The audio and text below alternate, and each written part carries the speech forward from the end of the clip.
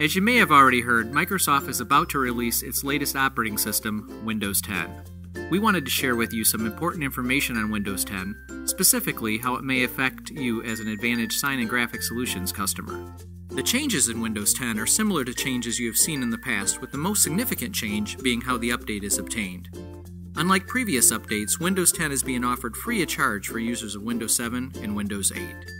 This upgrade is being offered via download, and you may have already noticed a new icon near the clock on your taskbar. Before deciding to upgrade to Windows 10, here are some points to consider. Hardware compatibility. Before upgrading, make sure that all your hardware is going to be compatible with Windows 10. Even if you are above the minimum requirements, make note of the recommended specifications for best performance. Software compatibility. In addition to the hardware, verify that all your software and programs will be compatible with Windows 10. It is also important to ask yourself, why upgrade? Make sure that the benefits and changes to a system you're already familiar with is worth the time and money for upgrading other hardware and software. If you have made the decision to upgrade to Windows 10, also plan the timing.